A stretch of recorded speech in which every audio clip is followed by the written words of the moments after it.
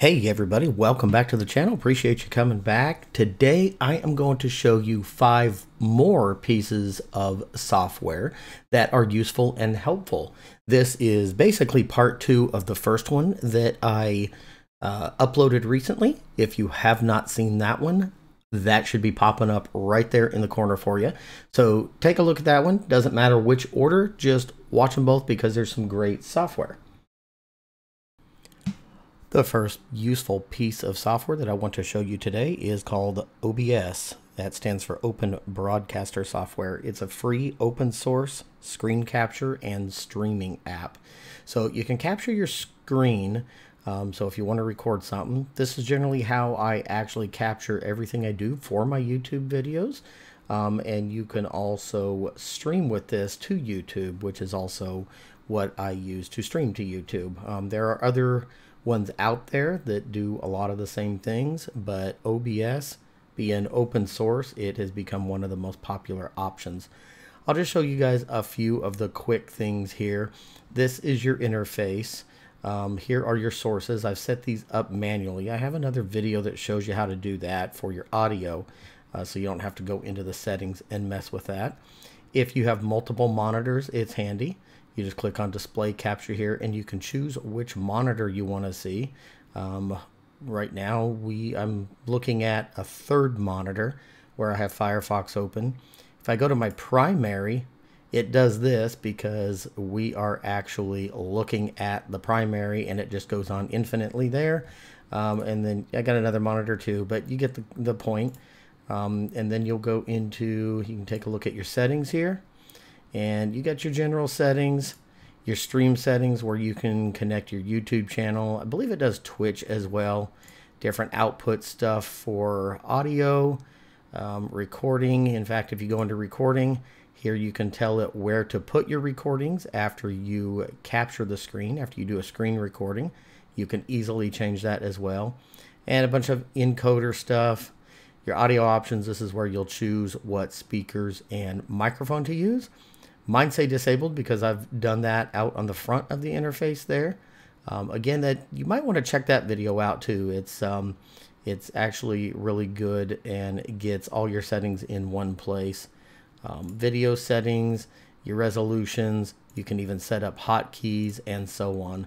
So if you guys are not familiar with OBS and you want to do some live streaming or screen capturing, this one is a good option. Okay guys, next I'm going to show you Proton VPN. Now this is a free VPN. If you don't know Proton, they also have Proton Mail, which is very good. It's for email. But this one, the free version, they do have a paid version, but I have found that the free version is really much all I need. With the free version, you can connect to servers in Japan, the Netherlands, and various servers across the United States. If you take a look at the interface here, it's pretty easy actually. This will show you where the free servers are located.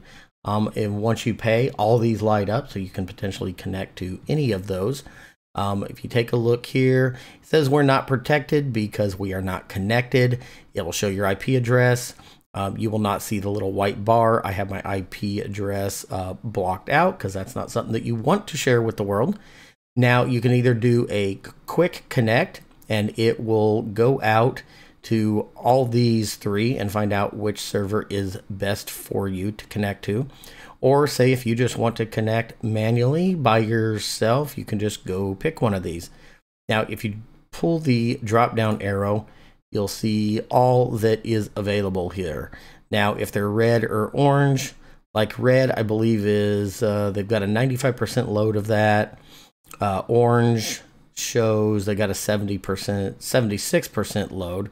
And then once you click connect, it will go through a little process here. If it's going to let us, there it goes. And it's waiting for a usable network.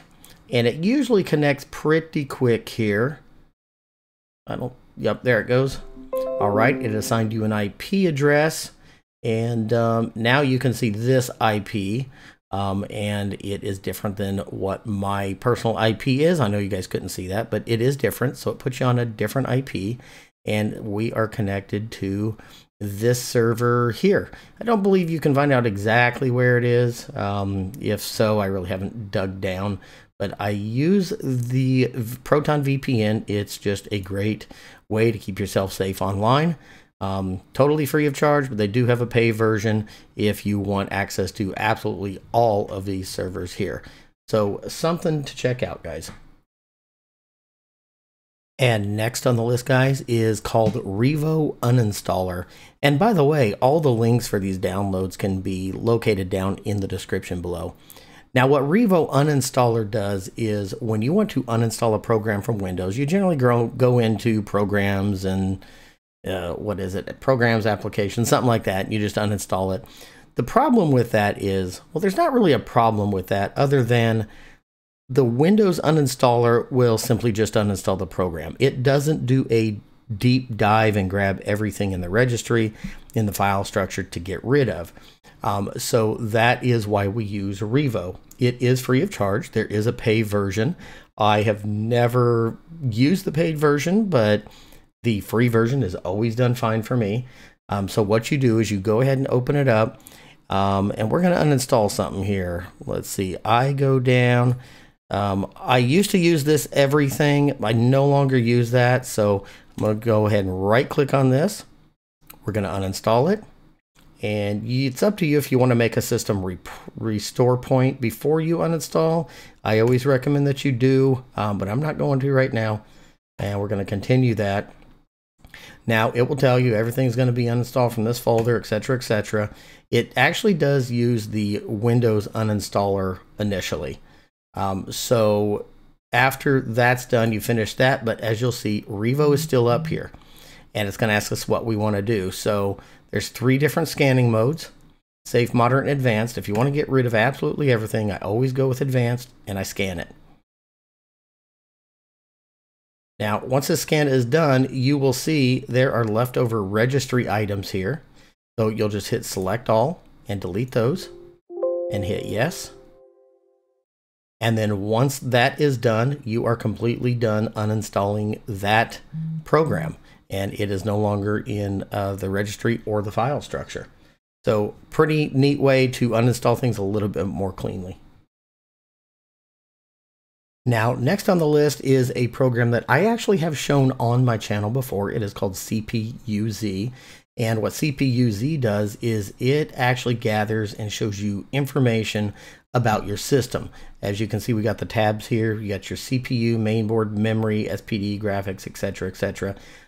Let's go through these one by one here. First tab is CPU. It will tell you what CPU that you are running, the technology in the core, or I'm sorry, the core voltage on that, the core speed. It gives you everything that you need to know about your CPU, including the specifications, the code name of the CPU manufacturer, and everything. So that's pretty neat to have if you ever wonder what CPU you're running and what the specifications of that CPU are. Let's move on to mainboard. This will show you exactly what motherboard that you have. The thing that I like about this is it gets very specific about your manufacturer and your model. It will also tell you the chipset and stuff like that. But this is my favorite part of this tab here is it gives you your current BIOS version. And so what you can do is if you don't know if you have the current version of your BIOS, you take a look at this, then you go out to the web, type in your model number of your mainboard here and see if there's a new BIOS update for that. So this is very helpful for that kind of stuff and just kind of knowing what you got here. Let's move on to the memory tab. The memory tab will show you what type of RAM you have and how much RAM you have, the channels, the frequencies, etc., etc. It's pretty basic stuff here, but if you move into SPD, this tab up here, it will show you everything about the slots that you have. Memory, every memory slot. So I've got 4 memory slots in here. And so on slot 1, I've got a stick of DDR4. It's 32 gigs. It's DDR4 3200. It's very specific. Tells you manufacturer, modules, stuff like that. The frequencies. If you move on to slot 2, I've got all the same RAM in each slot, so it's not going to be anything different. But it will even give you the part number. So like if you have a stick of RAM, if you retain this information, you had a stick of RAM die. I mean, you can just look it up by part number, or go back into your order history and just reorder it. But hopefully you don't have RAM die. But it's pretty cool that it goes by each slot, because if you have different RAM in different slots, it can tell you the specifications of that. All right, let's move on to graphics. This will tell you what GPU that you have installed, or a system, what GPU a system has installed. If you're working on a friend's system, he don't know, you don't know, it's easy to go here, take a look. You got your name, manufacturer, stuff like that, GFX core, clock core, and stuff like that. So very, very helpful. Now, this other one here, apparently you can do a benchmark in CPU-Z. I've never done it. I generally use like Heaven benchmark and stuff like that. But this will actually do a benchmark on your CPU. So if you want to go ahead and mess with that, mess with it. I've never done it, so I can't give you a lot of information on this. But yeah, great little program to get specifications of the hardware in your computer. Okay, guys, last and certainly not least is File Locator Pro. Again, it is a free download. I believe they do have a paid version, but I have never seen where I would even need that. I'm not sure what the difference is, but this program is great. What it can do, it can search any drive in your system, and that includes thumb drives, flash drives, whatever, external hard drives. You just pull this drop down, tell it what you want to search. In this case, we're going to search the E drive. I threw a file in there so we can see if we can find it. Now, the cool thing about this is you can, if you know the file name, you can put that in here. The great thing is about this too is if you don't know the file name, but you know that there's a certain couple keywords in that file, you can actually put it in this containing text here, and it will actually read the actual files and look for that text within the file. If you don't know the file name, but you know what's in it, this is a very, very helpful feature here. You can also do wildcards, do the enhanced document search, Office PDF documents, and you can actually dwindle it down by date as well. So if you know for a fact that you created it last month, you can set your filters here to search only last month. But we're going to go back to main here. I know my file name was taxes and it had 2023 in it. It's just a fake text file that I threw in there. I'm going to tell it look on the E drive, and we're going to start here. And look at that, right away it picks it up.